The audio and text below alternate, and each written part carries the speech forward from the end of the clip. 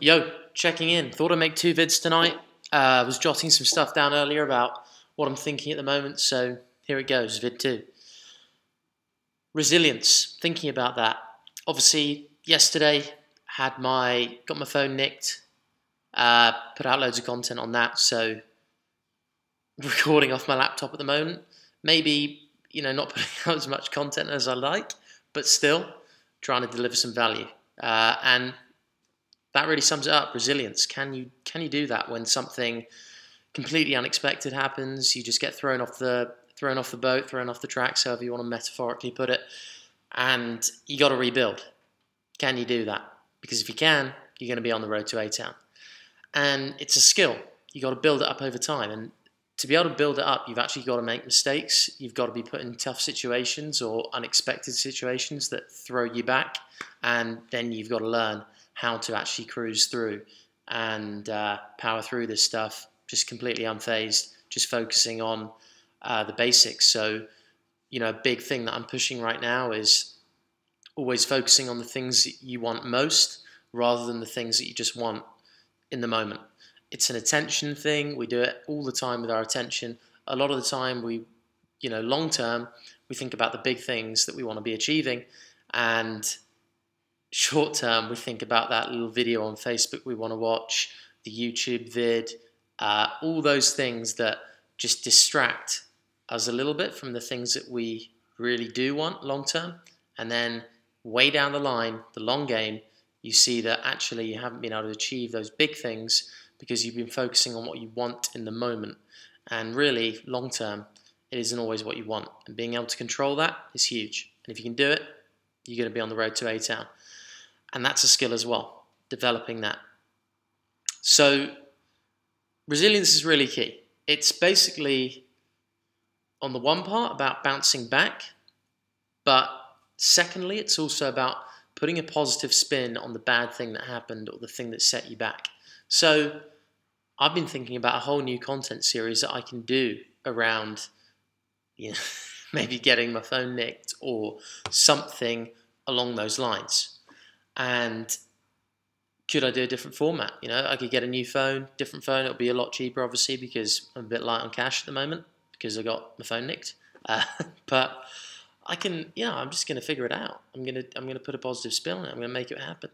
And you can do exactly the same with your exams. I had plenty of times where I lost notes. I didn't listen to stuff properly in class. Like, that was my own doing. Just unfortunate little things that happen the whole time, and people don't turn them into positives. They just see them as the negative, and then that's it. Game over. But if you can turn it into a little positive thing, then you can see it as a challenge, and you can build your whole routine and your power sessions and everything around that. And that's a whole new learning and building experience that you've got as a reference point that you can then look back on 3, 4, 5 years down the line, again, playing the long game. And you can see that stuff's valuable. And if you can do that, spin it. You're a spin doctor. That's what you want to do. Just always spin things in your favor, You're just taking it in. How can I make this A-Town material? Boom. Punch it out. There we go. Cruising. That's it. Just keep doing that over and over again, time and again.